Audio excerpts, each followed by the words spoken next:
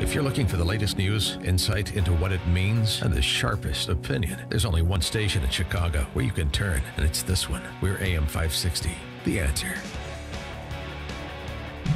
Good morning, Dan. And in for Amy this morning, Chicago Tribune editorial board member Kristen McQuarrie. And Kristen, I don't know if you got a chance to watch Google CEO Sundar Pichai before members of the House this week.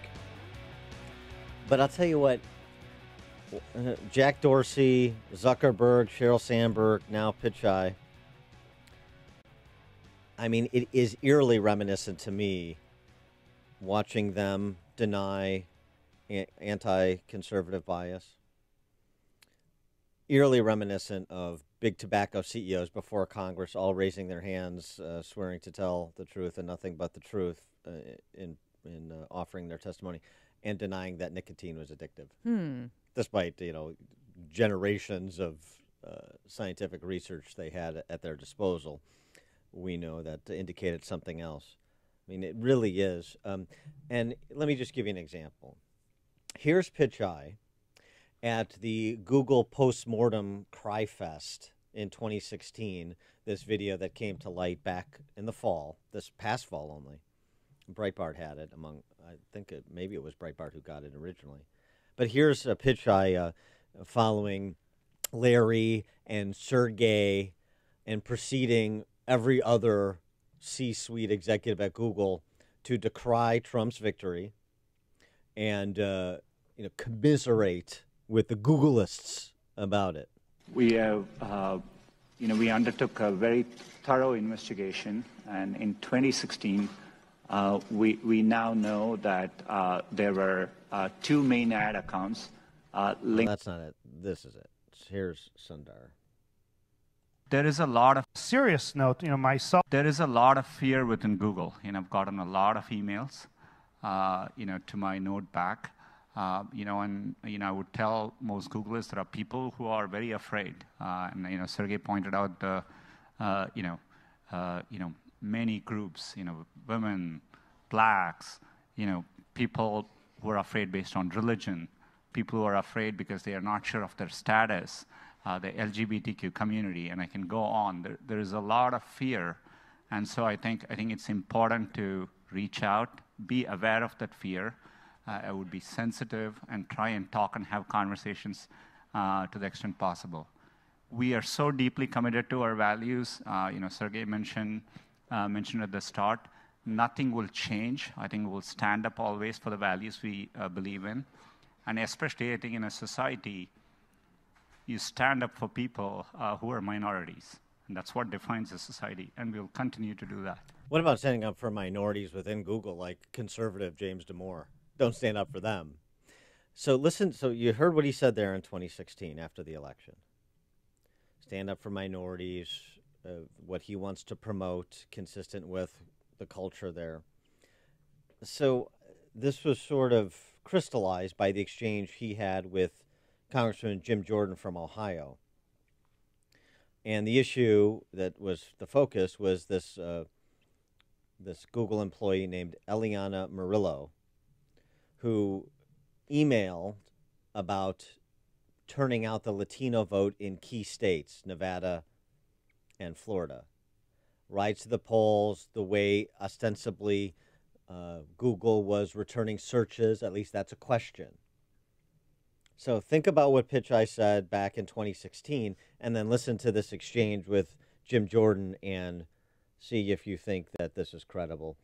Here's Jim Jordan sort of laying out the case. Look, I don't have a problem with Google being civically active, but I do have a problem with the particular phrase. This is where the problem arises. Look, I actually think that's all okay, right? I think that's just a good corporate citizen encouraging voter participation, encouraging people to participate in our election process. I think so far those sentences are just fine, but then there's three words at the end of each sentence that do cause me real concern.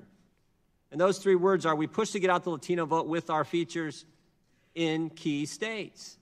Now suddenly it gets political. We supported partners like Voto Latino to pay for rides to the polls in key states. Now that makes everything different. So I got really just one question for you. Why? Why did Google configure its features and pay for rides to the polls to get out the Latino vote only in key states?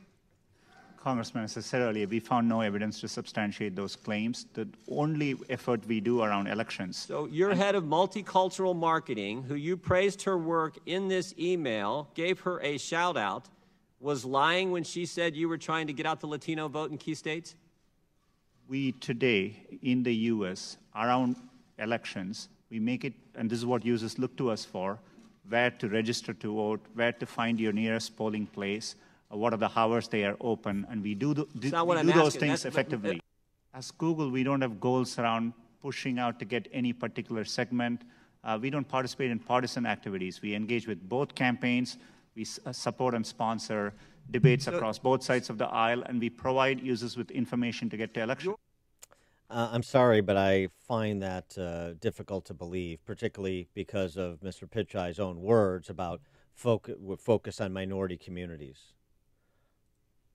In addition to the entire video you should watch, it's more than an hour long, their 2016 post-election conference, and all that you heard from Sergey Brin and Larry Page and Sundar Pichai and the rest of the Google execs. And I also find it hard to believe because I've seen The Creepy Line about Google and Facebook, this documentary that you should see. And we're pleased to be joined by Matt Taylor, who is the director of said documentary, for reaction to what Mr. Pichai testified to on the Hill. Matt, thanks for joining us again. Appreciate it.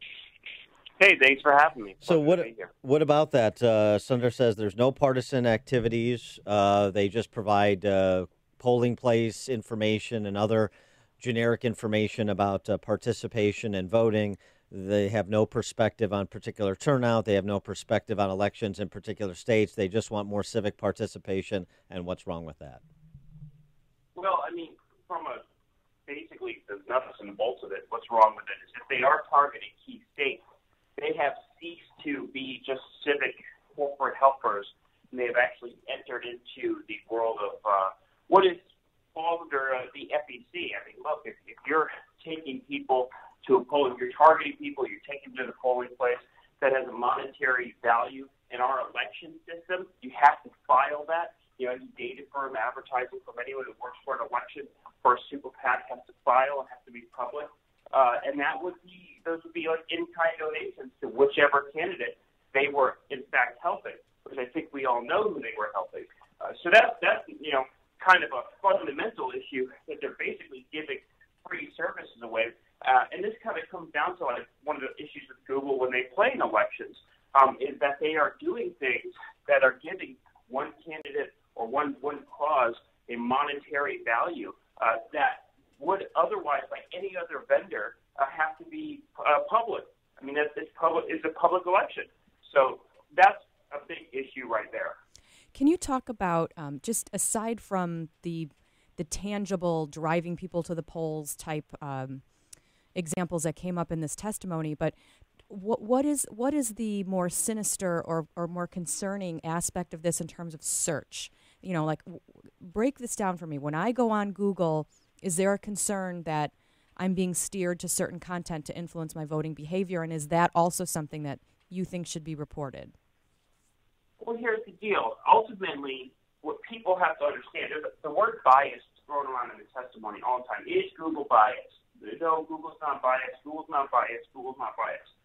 By definition, the search engine must be biased. Because if I search for, we use this example in the film, what is the best dog food? It has to do two things that are absolutely critical. Number one, it has to choose 10 pages out of billions. And number two, and then kind of more importantly, you have to put them in order. Something always has to go to the top. So when you're asking it, what's the best dog food or where I should go for vacation, I mean, it's debatable whether you're even getting the best results there or you're getting the results that Google wants you to get. But if you ask it, what's the best candidate or how should I think about this cause, well, that all of a sudden becomes entirely critical because the thing is one candidate will always go to the top because ultimately what Google has created as a search engine is a giant kind of information sifting system that kind of maps our perception. So it's always going to choose one thing over another. And and ultimately that's where the engineers have encoded their ethics to choose something to make something better over something else, or good over bad, or whatever. So if Mr. Chai wants to say, hey, look, we're going to police hate speech, but we're not biased, those two statements don't line up. Right, I think when it comes to the issue is the criteria they use, right? Are they using criteria to wire those search results in such a way as to minimize profiles on Republican or conservative candidates to the benefit of profiles or information about Democrat candidates, for example, or in this case with this this email that came to light, are they wiring the algorithms such that they're trying to drive Latino turnout in Nevada and Florida for the benefit of Democrat candidates there? That seems to be the question, the criteria they use, and is there evidence of rigging these searches in that way? I mean, even if you were to give Google the benefit of the doubt, say they're not actively doing it, there is no way to get around the fact that the people who build the machine have preferences. They just do. Because remember, it still has to make a decision. Now you do add things that, look, you don't have to take my word for it. You can just watch the videos and read the leaked memos and all the other things that have been coming out of Google for the last couple of months. They can sit there and say, oh, there's none. It doesn't show in these things that we keep seeing. In addition, we don't ask these questions about how people leave in other companies. I don't say how many Democrats work at Microsoft or at Apple or at Honda. It's just Google and Facebook, because they control the information we see. They built the censorship machine and the surveillance platforms. And so I think ultimately this is where it does matter who's building, who's choosing. You're right, the criteria on which we see things. This is pretty much the question of the day. How much information, where are we going to be steered? These systems are designed to surveil and to manipulate us. And that people need to start coming to this understanding that that's what they are doing, and that's what they're pushing us in these different directions. And hey, look, just watch the videos, read the memos. That's their perspective. What is your perspective on the company CEO's reaction? Both Google, Facebook stock has tanked, or I'm not sure if it's climbing back up, but do you think that they are nervous about this perception that they are anti-conservative, and are they doing things to rebuild that trust relationship, in your opinion? I think Google and Facebook have very different positions in the market. I think Facebook is incredibly vulnerable because I don't have to use Facebook. That's a product that I don't have to use.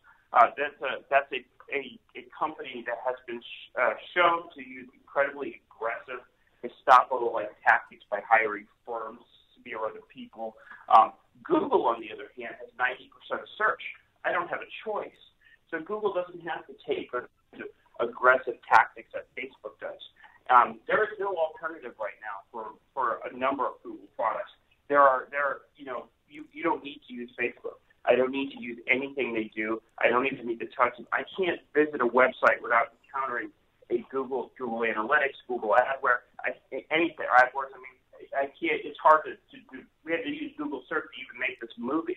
And so I think Google is probably less concerned than Facebook because there just is no alternative. They have a huge lobbying presence in Washington. Parts of the whole entire Apple mail system, Google servers, New York Times mail system, Google servers, parts of our government use Google. So they're fairly integrated, and they're probably in a much safer position than, say, Facebook. Oh, and also Facebook seems to be getting hit from all sides in a way that Google was not. I mean, it's not just having some former execs, having their James Damore, like Palmer Luckey, the Oculus VR founder, sort of break bad after his separation from Facebook about the culture within Facebook, much like Damore talked about the culture within Google.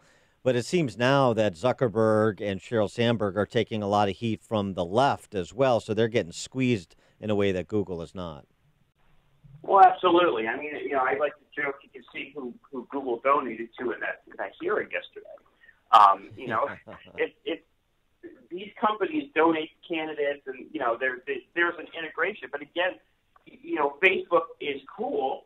Facebook is useful, but Google is a flat-out utility. I mean, you have to use these systems to conduct your business. If your business is not on page one of Google search, you just don't exist. Facebook doesn't have that kind of control. And again, I think that Google is a smarter company. They're a longer thinking company. They make better products. And their leadership and their engineering teams and everything are just overall better. They're more controlled. You saw Sundar Pichai. He was killer in the hearing. Who was sympathetic. I think in a lot of ways, some of the motives of some of the higher ups in Google are also less. They're more utopian versus kind of Zuckerberg, which I find to be more of a cruel and kind of mean motive. When you see the kinds of things they've been doing. Refresh our listeners' recollection about the genesis of the name for your documentary, The Creepy Line. What's The Creepy Line? Well, in 2010, former Google CEO Eric Schmidt was doing an interview, I believe, with The Atlantic, and he said that Google policy is to go right into the creepy line, but not cross it. And we found it to be a very peculiar choice of words. Creepy is bad. I mean, there's no way for creepy to not be bad. As Jordan Peterson says in the film, a creepy mugger is worse than a mugger. And that's 2010. It's 8 years ago, or almost 9 years ago. And so you have Google says, hey, we want to go up to this unethical, immoral area, but we're not going to cross it. We think they cross it every day, all day, and people don't know, and that's why we made this film. He is Matt Taylor, director of the documentary The Creepy Line on bias at Google and Facebook. You can get it on streaming services, at least for now. Matt Taylor, thanks so much for joining us. Appreciate it. Thank you for having me. Appreciate it. And he joined us on the turnkey.pro answer line.